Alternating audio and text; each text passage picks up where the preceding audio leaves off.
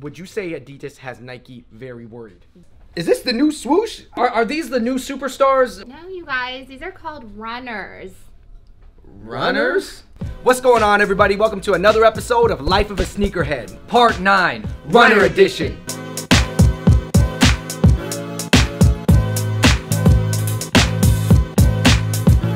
Waiting for you guys to cover this category. I know! We've gone in depth about Jordans, but it's true that we have not dove into the world of the runners. We brought in sneaker expert JAZZY. Hello. So Jazzy, you work professionally in the sneaker industry. Are you ready to school us on some runners? I am so ready. All right, we're at Image NYC in Queens, New York. Let's go. Now, I just want to talk about what we have in our hands right now, but then we're going to go back and just kind of break down the whole category of runners real quick. I do know that in my hands right now are a pair of What the Fig, designed by Ronnie Fig. And Ronnie Fig is the Kiss designer, right?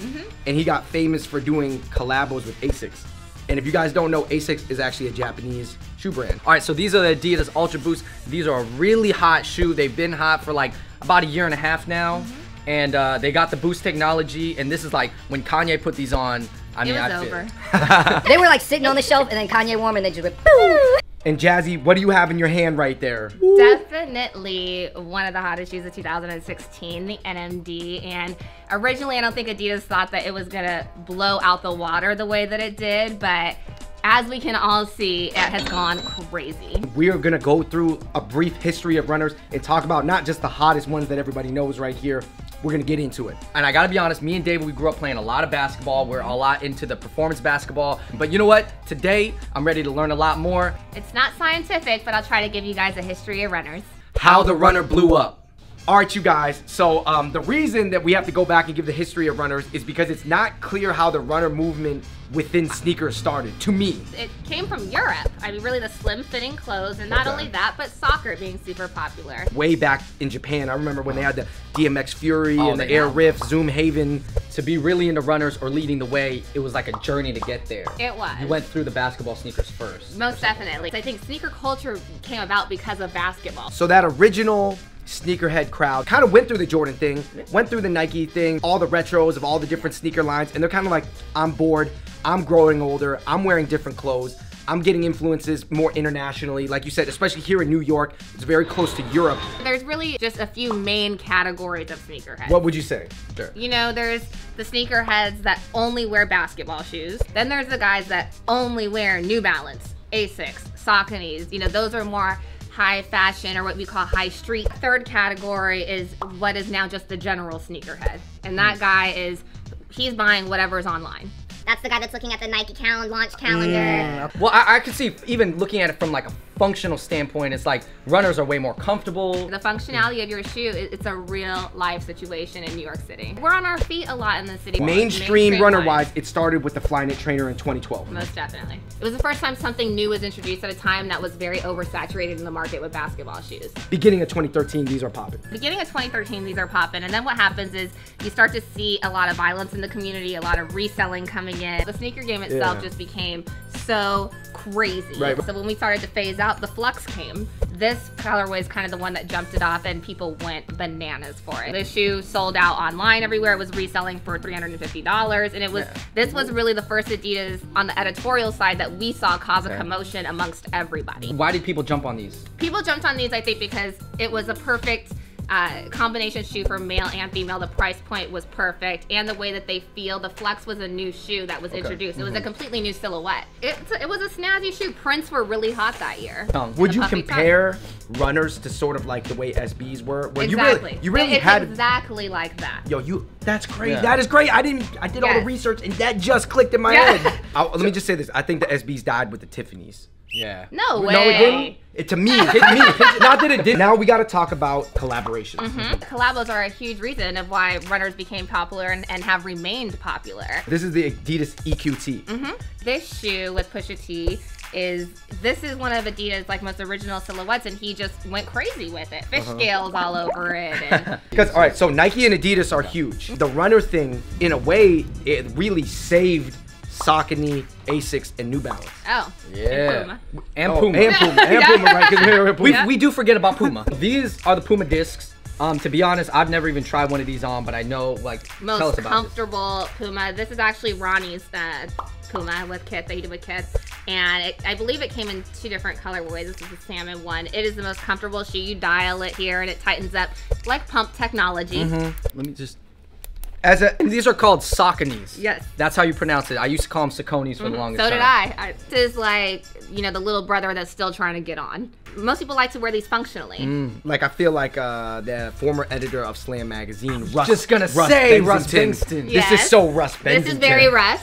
New Balance runners. For New Balance runners, you would say the 997 model, the 998, Yep. and the 999 are the 3 most popular New Balance runners. Yes, I would. With New Balance, the variation is really functional, which is something that's different from like Adidas or something else. Well, the silhouette looks completely different. This was kind of the first shoe that you would wear to kind of dress up your outfit, and that's an idea that did come from Europe as well. So if you like feel the like- pinnacle ones, really, you got to know who the grandfather of that whole Yeah, thing is. it's- It's literally this gray New Balance. The grandfather Yeah. shoes. I also feel like the people who wear New Balance are, in a way, defensive because they know a lot of the kids that are into sneakers don't appreciate these. Oh, yeah. So, like, a lot of the kids are looking at other people wear these and being like, ha, what are those funny shoes you got on? I know, While the it's people like- wearing them are like, haha, you don't understand. I call these the, you don't know you're too young. Yeah. This is tight. Okay, you know what?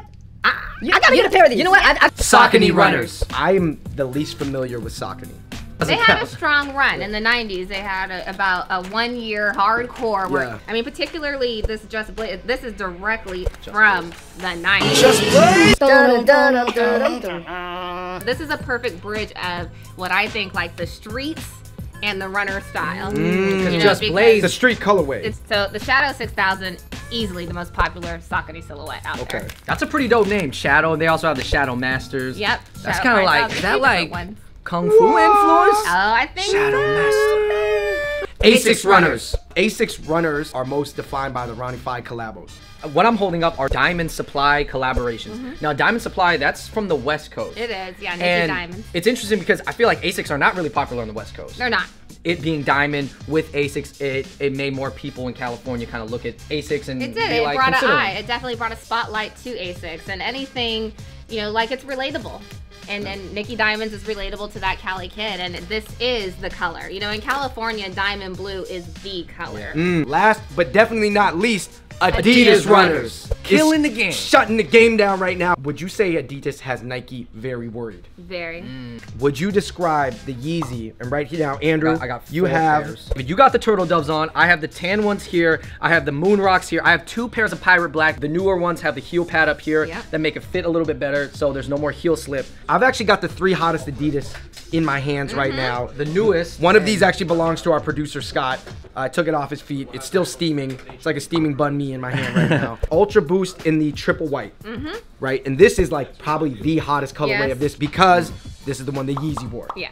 I think it's crazy how the runners kind of infiltrated the high fashion game. And I think there's like so many signs that you could point to, whether it's Europe or Japan. I would also say putting technology into high fashion shoes like what Nike did with Kohan back in the day. These look like performance running shoes, but they're really fashion shoes now. Yeah, you know, it's make it look as good as it feels.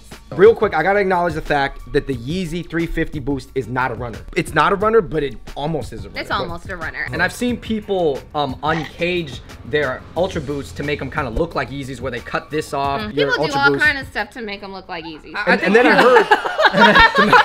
Whoa! This is one of the first times that a sneaker company like Adidas responded to the sneaker community because then they went with the uncaged Ultra Boost now. Sneaker companies traditionally, like Nike, they listen to the athlete, they design it for the athlete, they push it onto the customers, which has been great for a while, but obviously there is an upside to listening to the consumer. Yeah. We already talked about the NMD. I think this is going to be the hottest shoe of 2016, at least for the first half. Yep. I personally think it looks better than the Ultra Boost. I like them better than the Ultra Boost, but I prefer a sleeker shoe. Right. Like that, you know? Yo, and this is tight. To Man, me, this is such a good shoe, especially the original colorway they sold out of here. It's super expensive now. Like the price is going crazy, almost like borderline Yeezy, like pushing towards that. You know what I mean? I'm just like, How did the NMD be like a Yeezy almost? I feel like it has an amazing balance between a classic Adidas look and like all the new tech. this shoe is hot. Talk about the tubular. Yeah. Tubular, something not blocky, very smooth, very tube-like, but I feel like it's not getting the shine that maybe it deserves, partially because Boost is blowing up. Yep. Ronnie Feig from Kith obviously has done a cool collab. Is it based off the Y3 Kwasi? It is. It's not an official collaboration, but it's a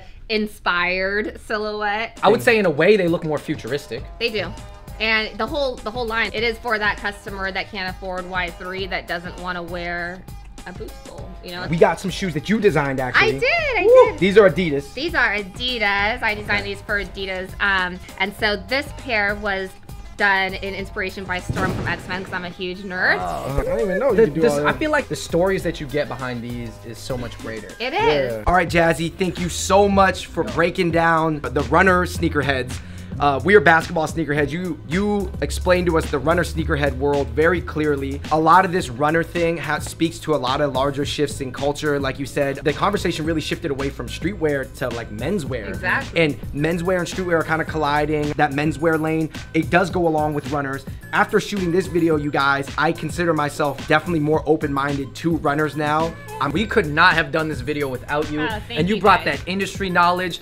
Jazzy has been working in the industry, the actual industry, not just reselling. You're not just in the sneakers. She got credits to her name. So definitely, thank you so much. Thank you guys for having me. Thank you so much for watching that episode of Life of a Sneakerhead Runners Edition. In the comments below, let us know which one are your favorite runners, your brand, collaboration, whatever it is. Let us know what you think are going to be the hottest shoes of 2016, even if it's a multiple pairs or whatever they are. Let us know your thoughts in the comments below. And until next time, we out in Queens, New York at Image.